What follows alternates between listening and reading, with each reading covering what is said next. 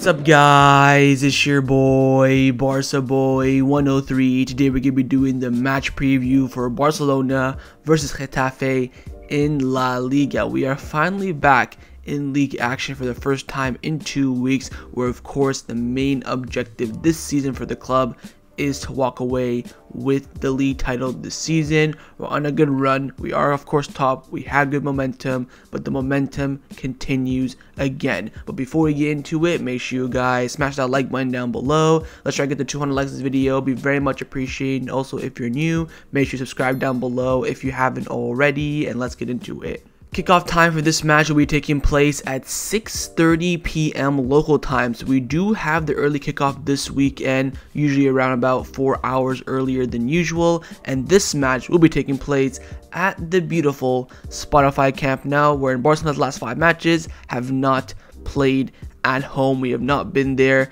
since the Espanyol match on December the 31st. This was Barcelona's first game at the Camp Nou of 2023, and the referee for this match has also been confirmed. On the pitch will be Iglesia Villanueva, and on the VAR it will be Cesar Sotogrando. Let's start off by taking a look at the league table, where Barcelona currently sit top of La Liga on 41 points. After playing 16 matches, we do have 13 wins, 2 draws, and 1 loss. And if you look at our last 5 games in the league, 4 wins and 1 draw. Real Madrid closely behind in second place, 3 points behind on 38 points. After playing 16 matches, they do have 12 wins, 2 draws, and 2 losses. Look at their last 5 games in the league. Not the greatest of form, 2 wins, 2 losses, and 1 draw. But here's the crazy part. Real Sociedad 3 points behind Real Madrid and only 6 points off Barcelona in third place. After playing 17 matches, they do have 11 wins, 2 draws, and 4 losses in their last 5 matches. Their form is the exact same as Barcelona, but also important to keep in mind, they have played 1 more game than us, as of course we did not play because we went to the Spanish Super Cup tournament. Atletico Madrid on 28 points. They're very far behind, but Atletico Madrid right now are in the top 4 battle with Betis and a few other teams as well. Now, if you look at this top 4, of course, this will be in the quarterfinals of the Copa del Rey. Barcelona first versus third Sociedad, second Real Madrid versus 4th Atletico Madrid. So that Copa del Rey tie is going to be very interesting. But right now, Barcelona do have momentum. They do have a good lead in La Liga, and since they're playing Getafe at home, that should be 3 points no matter what. Now, if you take a look at the top teams and who will they be facing this weekend, Real Sociedad will be traveling to Rayo Vallecano, Atletico Madrid will host Real Valladolid, and Real Madrid will be traveling to the new San Mamés to face Athletic Club. Now, Real Madrid tend to do very well against Athletic Club, but in that stadium, in the new San Mamés, you just never know. Valverde and Ernesto Valverde could be doing us a favor, and our goal difference for being first in the league could end up being 6 points. The bigger the gap, the more confidence the team has, and the less confidence Real Madrid have. So Barcelona have to keep going, keep their lead at the top. Any drop points would be catastrophic. They have to go for this league, and Real Madrid are closely behind and not giving Barcelona any breathing room. Now, if you take a look at our opponents in Getafe and where they're currently standing in the league table, they're currently sat in 15th place in La Liga on 17 points. After playing 17 matches, they have 4 wins, 5 draws, and 8 losses. You look at their last 5 games in the league, 3 losses, 1 win, and 1 draw. So they're averaging right now a point a game, very poor, and they're also only 1 point off the relegation zone. Let's now take a look at our opponents in Getafe. Like I just mentioned, so far in the league, they're not doing too well, literally averaging a point a game, and they're only 1 point off the relegation zone. Now, the last time we faced them was, I believe, the second last game of the season, last season, where we drew 0-0 away from home. We already qualified for the Champions League. We had absolutely nothing to fight for. We're just going out there, going through the motion. The lineup is very different to what we expect right now. The whole entire front 3 is not going to play. Of course, Ferran Torres is suspended. Ricky Puig is gone, Lenglet is gone, Mingueta's gone, Dani Alves is gone. So I think this is not a really good game to go off of what we expect from Getafe tomorrow. Now, if you take a look at Getafe's last 6 matches in all competition, in their last match, they lost 2-1 to Espanyol. They also lost 2-1 to Sevilla. They lost 3-2 in the Cup to Levante. They beat Mallorca 2-0. They won their second round game in the Copa 2-0. And they also lost a friendly before, the World Cup during that time 1-0 as well. So let's take a look quickly at the last 3 matches in all competition. Firstly, the cup loss to Levante, where in this match they just weren't up to scratch. Although they were competing in the magic of the cup, they were, feeding off of that, but they were still so poor, and Levante did leak a few goals at the back, but it was a very, very dominant performance from Levante. And Getafe in this match went with the 5-3-2 formation, and we can't expect that against Barcelona tomorrow. Next up is their 2-1 loss to Sevilla. Now this was a bit more, not end-to-end game, but a bit more of a competitive game, although Getafe's defense was very, very poor. Their midfield was competing with Sevilla's, but in the end Sevilla did walk away with the victory, probably because of that being at home advantage. And finally, their 2-1 loss to Espanyol at home. Again, the 5-3-2 formation. We are definitely going to be seeing this tomorrow at the Camp Nou. And it's just the problem with Getafe is that their defense isn't that great, and their transition from defense to midfield is very, very poor, and that's why they're not that as effective. They do get some goals here and there because they have 2 great strikers in Borja Mayoral and Unal, but they have difficulties creating and also difficulties in defense, and results in this match, and that's probably why Espanyol walked away with the victory. So overall, final thoughts on Getafe: they can do a job on a day maybe, but they're still a very, very poor team. Losing in the cup early on, not doing too well in the league. Their recent form hasn't been that great, 1 point off the relegation zone, so on paper they're not looking too great, but against a big team they parked the bus really well and hit us on the counterattack. You just never know. Now, Getafe's manager, of course, is Quique Sanchez Florence, whose record against Barcelona is very poor, so hopefully that will continue tomorrow as well. And just a players to look out for. They do have some good players in and around their team. They have David Soria in goal, Djene in defense, Damian Suarez at right back, so annoying. Carlos Alena in midfield, the former Barcelona player. They have Portu, they have Borja Mayoral and Unal as well. Adam Bari, who I believe at the moment is injured. I don't think he will be fit for this match. So they do have some quality here and there that players that, some Barcelona might take, but the problem is their collectiveness is the issue. Quique Sanchez Flores right now is on the verge of being sacked. They need a result in this game. Hopefully they don't get that, but all they're really going to do in this game, very, very simple: 5-3-2, probably even a 5-4-1, park the bus, counterattack, easy as you like. And of course Barcelona has been struggling against this season, so again with Barcelona, create chances, finish those chances because they won't come around that often, and of course be strong on the counterattack. Let's now take a look at the squad list. The squad list for this match has been released and confirmed, and it is as follows: Ter Stegen, Bellerin, Araujo, Busquets, Dembele, Pedri, Ansu Fati, Naki Peña, Christensen, Alonso, Jordi Alba, Kessie, Roberto, De Jong, Raphinha, Kounde, Eric Garcia, Balde, Gavi, Pablo Torre, Unal, and Alec Cron, of course, from the B team, essentially replacing Memphis Depay. Now, of course, Lewandowski and Ferran Torres are both suspended for this match and also for this weekend's match against Girona. Other than that, no other surprises. Araujo and Frankie de Jong coming back in the squad after being rested midweek against Ceuta in the Cup. Time now to get into Xavi's press conference reaction to this press conference this morning. Of course, he's asked a lot of questions from the media.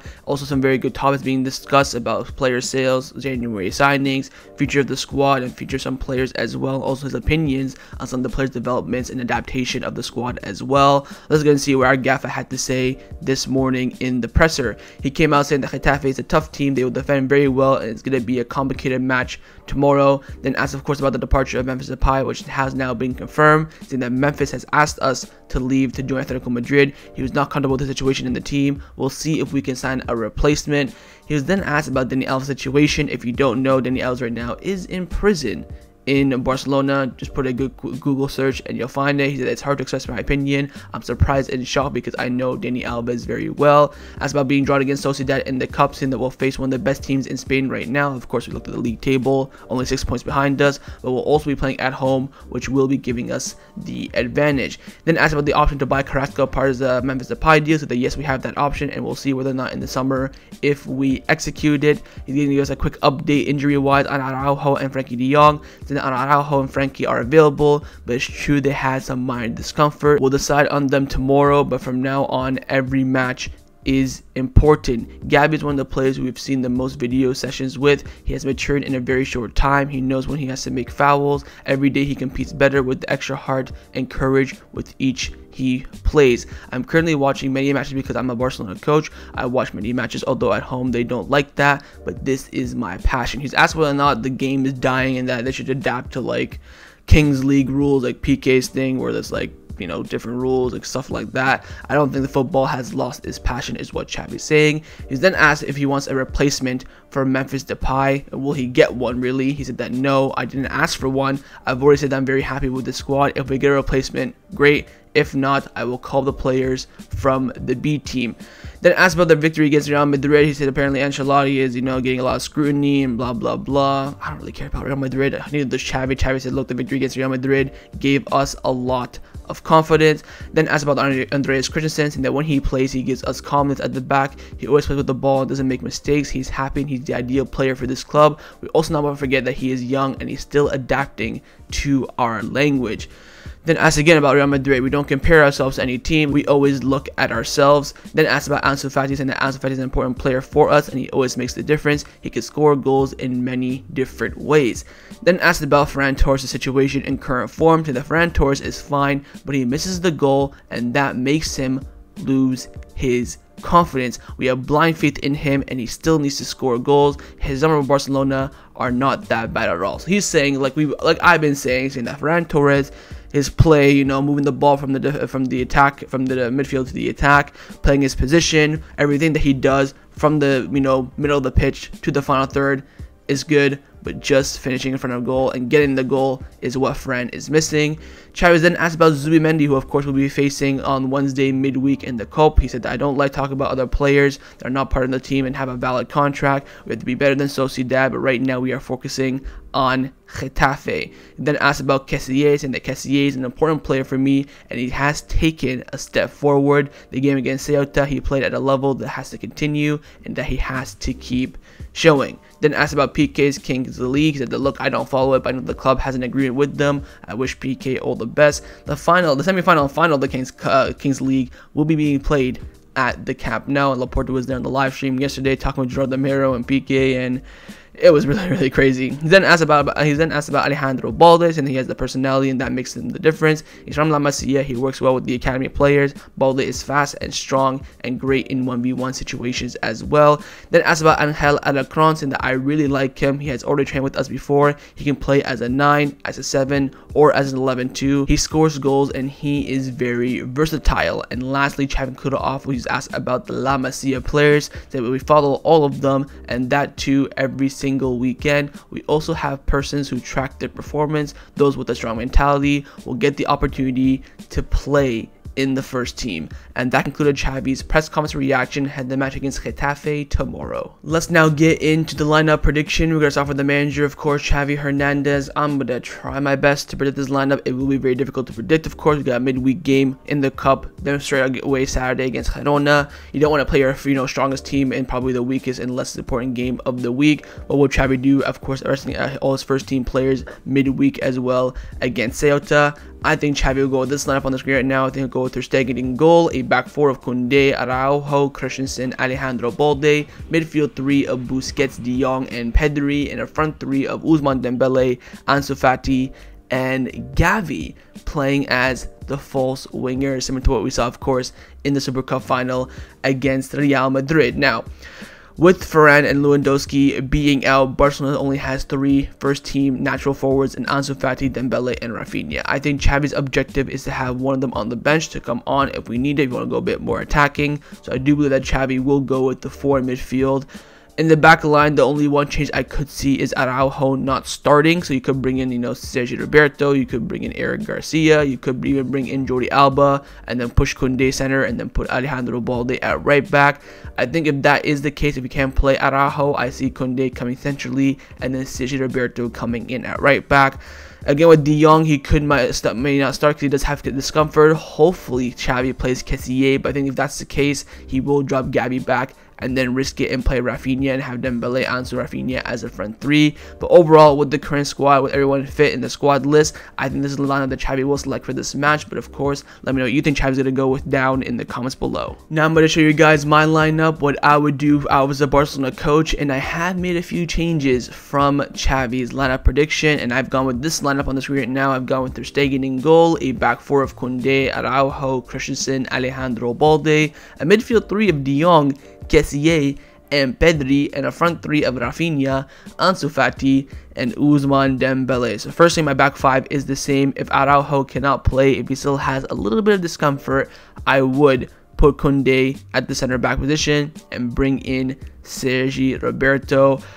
Actually, I think I would actually put Balde at right back and then play Jordi Alba at left back. That's what I would do instead. I don't know why I said Sergi Roberto first. Now, in the midfield three, in my mind, I'm starting Kessie. He played very well against Ceuta, full 90 minutes, 2 assists and a goal. You have to back that up. And also, I think we don't have to play our strongest lineup, even though we did a full rotation. I think Gavi came on, played half an hour, so I'd give him a little bit of a rest. I'd bring in Kessie, have De Jong in the pivot, and Pedri on the left. If De Jong is not fit and cannot play or cannot start the match at least, I would put in Busquets as a direct replacement, but still play that midfield. So either De Jong, Kessie, or Pedri, or Busquets, Kessie, and Pedri. And finally, my front three is going to be our three only fit forwards right now, Raphinha, or eligible players, of course, Raphinha, Ansu, and Dembele. My idea is that if we go with this four in the midfield against a 5-4-1, it's going to be very solid, very, very compact. And in the end, we're going to end up switching to the 4-3-3 to be more attacking. I want to go on the front foot, go all out attack at the beginning, get a few goals, and then be a bit conservative. I want to be getting those goals in the first half as soon as possible, break down Getafe, because if we need to, pick up the speed, pick up the momentum, try, go more attacking, then you can be more adaptable. I think starting with the four, you can waste substitutions very, very easily, and that's the lineup that I would select for this match. But of course, let me know down in the comments below, would you rather pick my lineup or Xavi's lineup? Time now for my score prediction. What do I believe the result will be in this match? We're on good form, good momentum, good run. I see absolutely nothing but a Barcelona win, especially at the Camp Nou. Will it be easy? No. Do I see it, being a 5-0 Ceuta? No. I think it'll be difficult for Barcelona to break Getafe down initially, but once we do break them down, I think the floodgates will surely open up a little bit for Barcelona, and I have got Barcelona win this match by 3-0. I think the clean sheet is very much guaranteed in this match unless Getafe get a big counterattack and Unal or Borja Mayoral get on the score sheet. But I think we can have a very strong defense. Of course, our full back line will be there except for Araujo. Maybe he could end up starting, but I do think Barcelona should be walking away very, very comfortable here. I think even a draw in this match would be a huge disappointment. First game of 2023 at the Camp Nou, you have to leave the fans off on a good note. Last time we played in the derby, dropped 1-1, leave red cards and everything. I was very, very disappointed. So you have to leave the fans on the right foot tonight, and I do think the club will do that, and the players as well on the pitch. And I have got Barcelona win this match by 3-0. But of course, let me know your score predictions down in the comments below. So that's a match preview for Barcelona versus Getafe in La Liga. Hope you guys enjoyed this video. If you did, make sure to leave a like, and of course leave me your thoughts down below in the comments on everything we discussed. But the main thing I want to first see, of course, is your score prediction, and secondly on those lineups. Firstly, would you rather pick my lineup or Xavi's lineup? What do you think Xavi would go with? What would you go with? You're the manager. Leave me all your thoughts down below, and of course make sure you guys subscribe down below as well if you haven't already. And I'll see you guys tomorrow for the live watch along. Set the reminder on the screen and come and join me, watch the game with me. Follow for the match by my match review. So I'll see you guys tomorrow. Big game ahead, nothing but the 3 points. Take care and forza Barca.